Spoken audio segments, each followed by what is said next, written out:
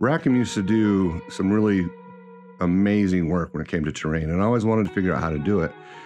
And I worked a little bit on how to do the rocks that they used to do in the tutorials, and this is the result, and I hope you get something out of it.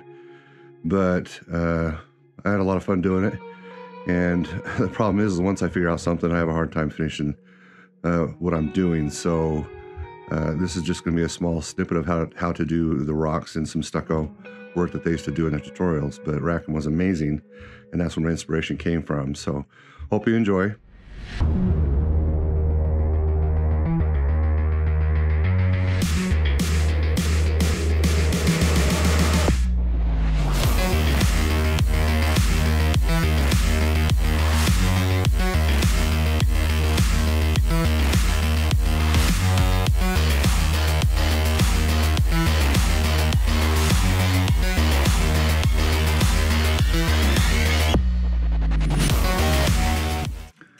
So what we want to do first is we want to put wood grains in this basswood so we can make a container for the Plaster of Paris, and so we can, in order to carve that Plaster of Paris. So I've already cut out some foam core that we're going to glue the wood to once we have the grains in it. But how you put the grains in this, you use a wire brush and you just score the wood. But what I like to do before I do that, use the wire brush, is I just like to kind of put some defects and just kind of mar up the wood a little bit so it doesn't look like it's, you know, brand spanking new off the mill. And it's just something I like to do. You don't have to do that. And then on end pieces like this, I like to kind of score a little bit, and also I'll make grooves down the wood a little bit too. That way the wire brush has something to follow or dig into a little bit more. And then you can also carve it too, which I've done on other pieces.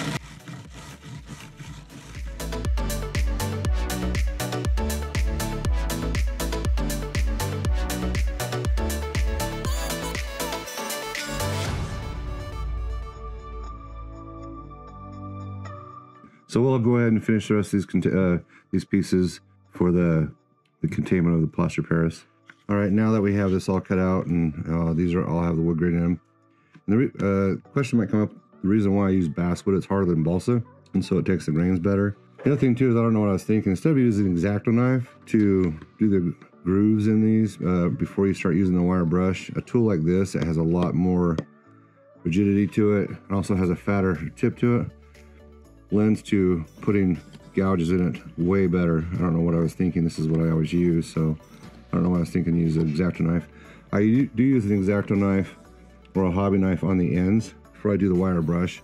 The one thing too is some basswood is a lot harder. This happens to be a really hard basswood, so it's a little hard to work. So it wasn't as vigorous in creating my wood grains that I normally do. But let's go ahead and glue these on so we can get going with the other stuff.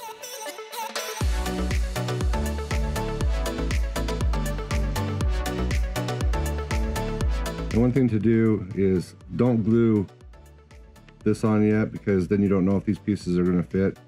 And so what I like to do is I just like to glue the supporting pieces in first.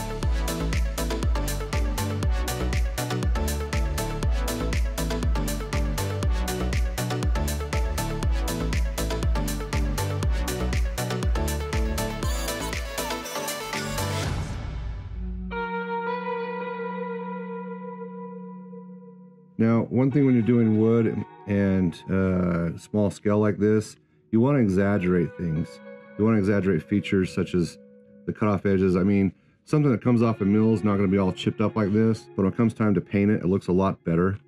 So I would just go ahead and exaggerate some of your features that you put on different pieces that you make. At least that's what I like to do. It's a preference that I have, because it just, when it comes time to painting, it gives a lot more character. So see now what I did is I have gaps here and a gap here. So I rip that bad boy out. And rip that one off. I should have, what I normally do is I normally pre-fit. I don't know. I'm rushing on this one. I should have pre-fit this one too to make sure everything works, but I didn't. So now you're going to see me tear things apart, which is okay too. So I'm just going to shave this off the back. I'm going to shave an end off. Like I said, this is pretty brutal basswood. It's normally not this tough.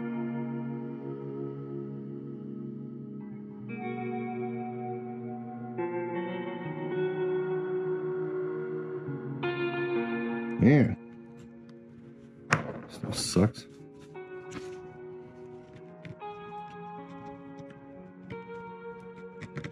Almost, just because this bottom part right here is sloped a little bit.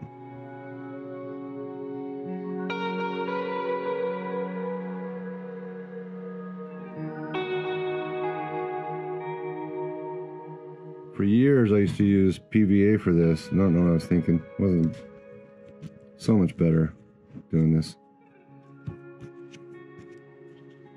And work with it quicker. So we have that. So now we're going to make some Plaster of Paris.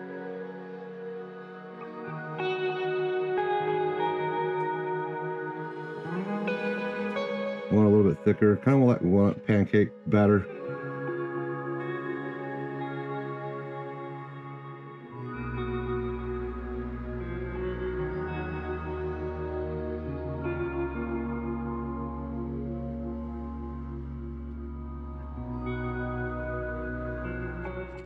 This will need to sit up for about a half hour. You don't want it completely dry when you work it. It's way more difficult, so I would recommend doing this in segments if at all possible. That's one of the reasons I also have dividers in there, so I don't have to work it all at once. Makes it way easier to work with. Like I said, you don't want it dry all the way because it totally defeats the purpose of what you're doing. And then I'll just work it into the corners like that. Now if I want to have a rock that is bulging up or something to that effect, I'll mount a little bit more Plaster of Paris on there. That way I have more rock to work with or more Plaster of Paris to work with. Now what I'm doing here is I want one side kind of like a stucco, and with there where you have rock showing through where the stucco came off or whatever material they chose to put on there. So that's why I'm working the set a little bit different so it's smoother. Not necessarily, I don't care if it's really smooth.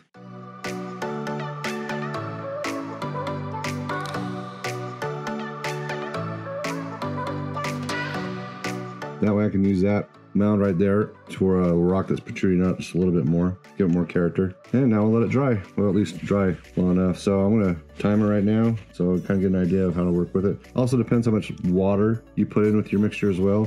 That will determine your dry time. All right, it's been about 35-40 minutes for this to dry to the point where I want to work it now. So this is going to be the stucco side, so I'm just going to kind of check it and see how it works. Just working the rock. I want a rock showing up.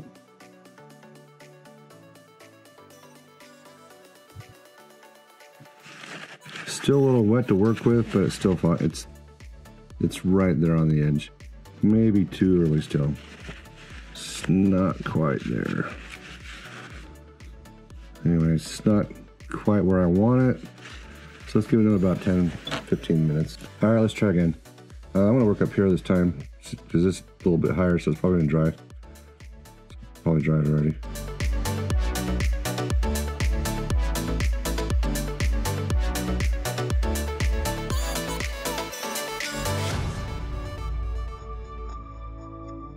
So on this side, I want to give the illusion that the rock continues to go down.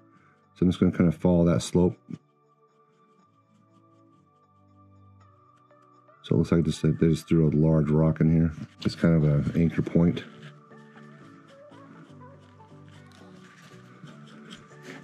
And one thing also too, when doing this, be fluid, because as you sculpt something, it may change as you're doing it. I really don't have anything set in mind when I'm doing it.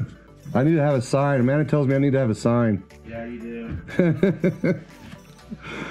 Anyway, so back to carving the rock.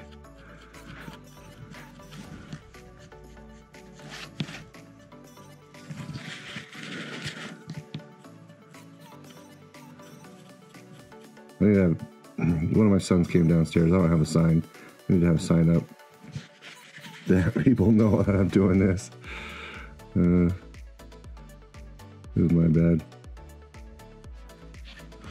So I'm just curious, how many people don't like the sound of their voice when they hear it?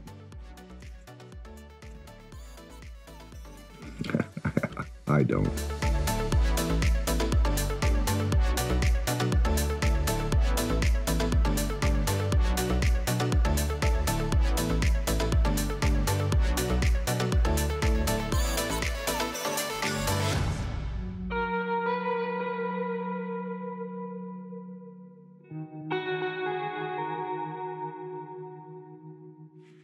Still wet enough this works, just to rub it. So I'm gonna have a rock kind of down here.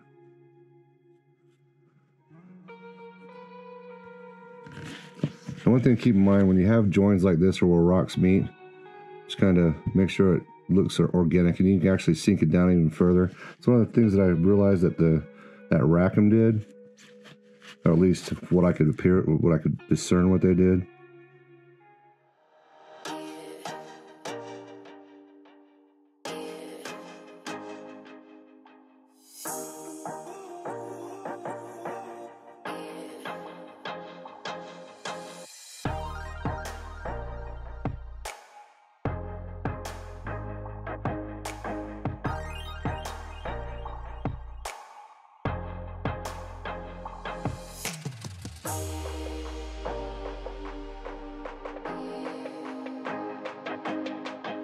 So on my first pass, I'm just I would like to kind of get the lay of how the rocks are going to come together.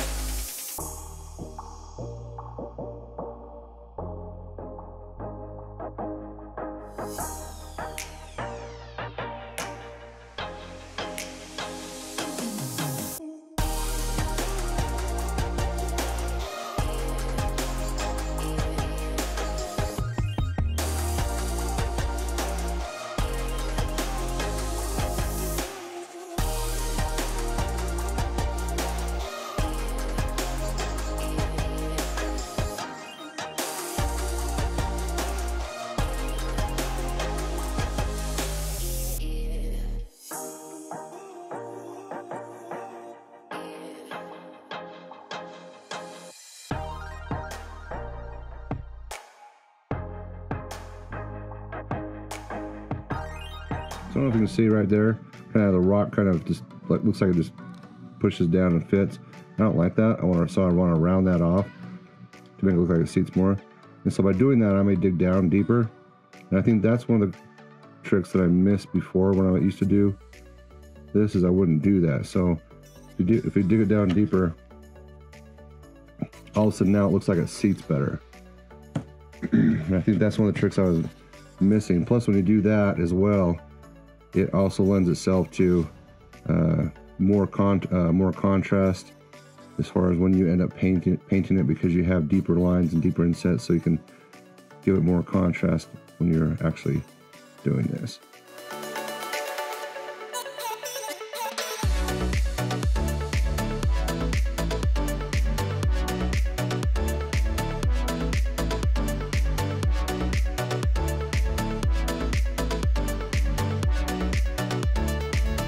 see how that one's kind of just right there, kind of just dips down.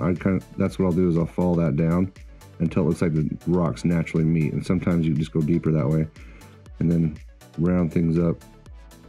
When I'm all said and done, when I get the basic layout, I'll also come back and clean things up a little bit,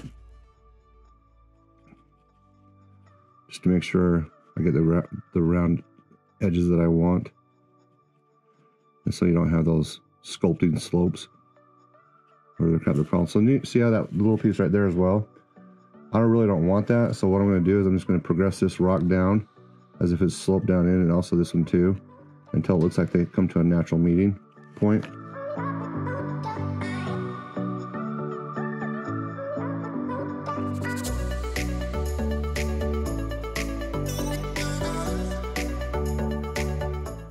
See how you have that sculpt edge right there? It's hard, might be hard to see, but I'll tilt up so there's a little bit more shadow.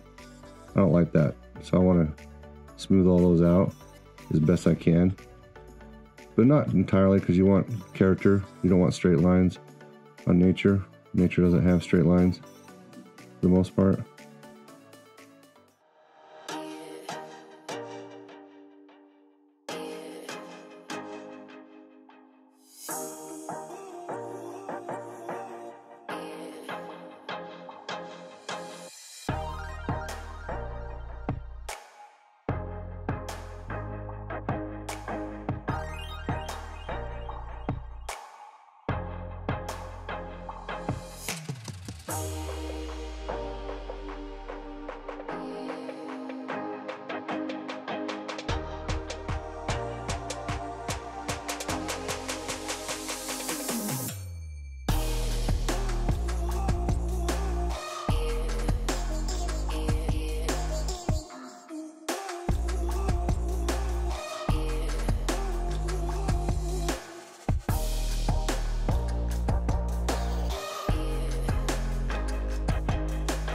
Anyway, kind of get the idea. And then just give it more character to the rocks. You can kind of come back with this a little bit. Give it some grooves. So it'll take your washes better. Show a little bit more character as well. Also kind of pock mark them too. Kind of stab and flick them.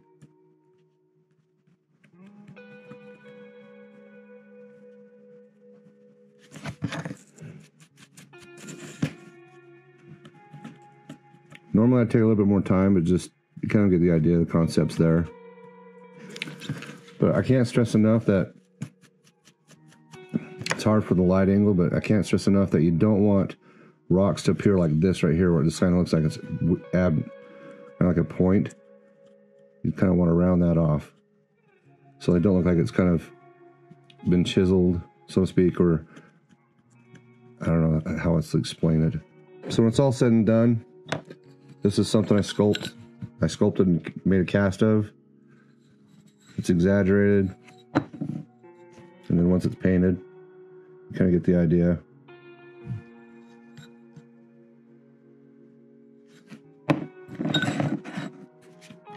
Now we're going to do the stucco side. And all that means is you're doing the same technique that you have rocks exposed.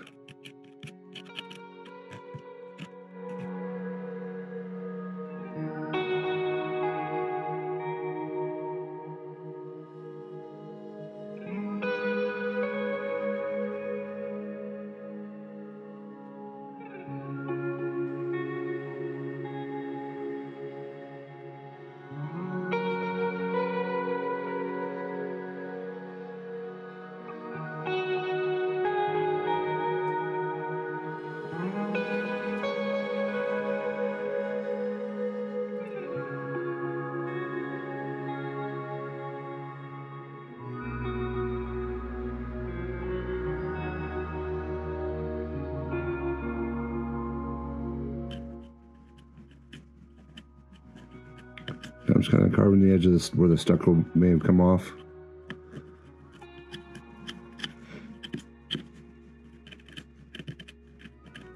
One of the things I'll do with stucco is I'll come back with a sharp tool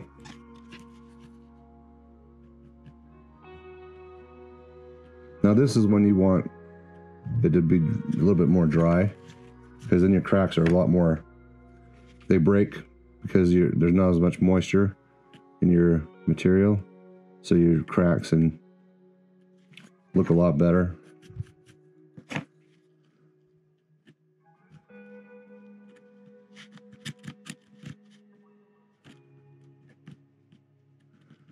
I'll do the same, give it a texture. Those rocks aren't done, but the concept and the idea is there. But kind of see what it is. So that's how I do them. So I end up looking something like that. But pretty easy. Well, I shouldn't say easy. It took me a while. Just the concept. Like I said, going down in depth like right here gives a lot more character to your rocks. And having big rocks, like I said, and I exaggerated these a lot, just because it was a wall and I wanted that exaggeration. You don't always have to have a lot of exaggeration, but anyway, it's also messy. So there you have it. Well, I hope you enjoyed the video. I'm glad you joined us in this tutorial, and if you have any requests, feel free to give me a request, and I'll be more than happy to make an attempt. I can't promise anything.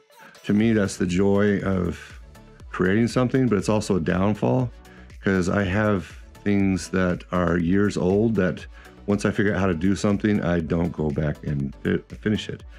But with this new series and what I'm trying to do now, it gives me an excuse to finish those things, and I will be having whips of the progress, so I hope you join us. But anyway, like I said, if you have any questions, comments, comment below.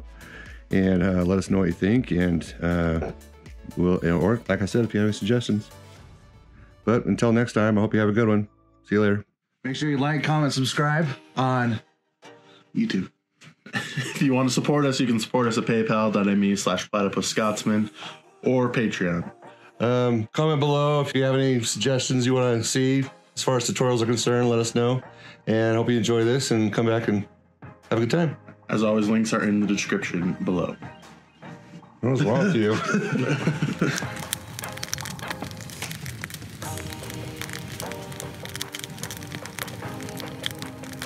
Cool fire. So